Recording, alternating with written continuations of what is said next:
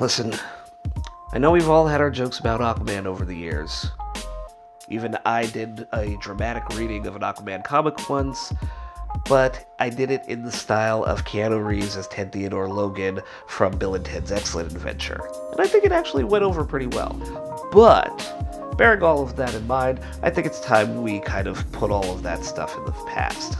When you really get down to it, Aquaman's kind of a character that demands your respect when you really think about his power set, and I have to say that after I've seen the new James Wan film starring Jason Momoa, I am fully on board with seeing more of this character because it was such a fun movie. Like, when you get right down to it, there's a lot of action and adventure, there's some great acting in there, and it's all tied together really well. Like, I feel like whatever criticisms people might have had of DC films in the past, it looks like they might be moving past them. I actually personally enjoyed Justice League quite a bit, and he was definitely one of my favorite parts in it.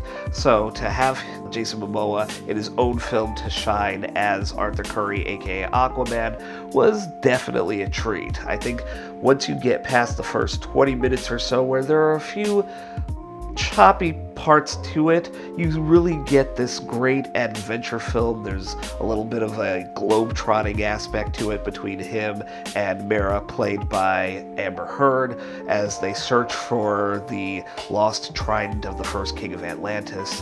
And you've got a great villain with Patrick Wilson as King Orm, aka Ocean Master, and you also have Yahya Abdul-Mateen II as Black Manta, and it's great to see in both characters how they have legitimate motivations for what they're doing, and that's really driving the story, and it's just amazing to see all of this play out, especially with Black Manta, because to see what kind of sets him off on his quest to get revenge against Aquaman, and seeing how the character evolves and getting his technology to actually become Black Manta was one of my favorite scenes in the movie. And it's just this grand spectacle, especially all the stuff that's happening underwater in Atlantis.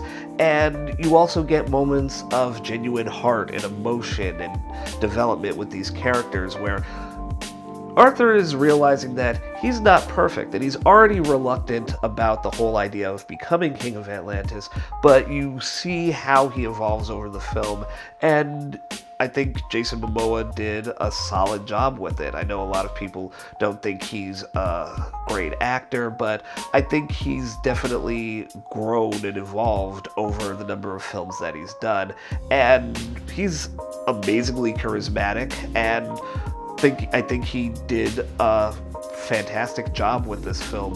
And obviously this is a see it. You've gotta go give it your, maybe not, if not IMAX 3D money, at least give it your Dolby Cinema money, because this is definitely a film that you have to see in theaters to really get the whole effect of it. And I never thought I'd say this, but I'm actually looking forward to a sequel. So there you go. I feel like this character is finally redeemed, and maybe the general public can finally get on board, and we can just leave all the Superfriends stuff in the past where it belongs.